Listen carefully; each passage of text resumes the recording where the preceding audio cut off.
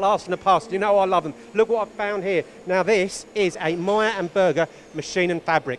Hopefully that pronunciation is correct. And it's from Brunner Machine Tools. And I got the date, 1969. So it's not quite as old as me. Yes, I know you're surprised by that, but I can guarantee it. And as Chris, my cameraman, said, we're going to work hard again as usual. This is obviously a very versatile machine because all the knobs and buttons and things on it. So there you've got your axes turning, another axis there. There you go, and changing the tooling, nice and simple.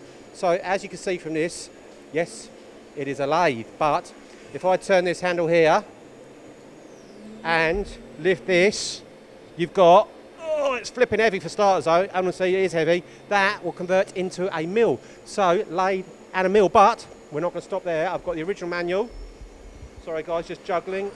I was a clown in my past life clearly. So there you go. Multi-purpose machine tool. Hold on guys, hold on. Original manual. There you go, look at that. Come on Chris, get your lens in there my friends. Steady with 3 jaws.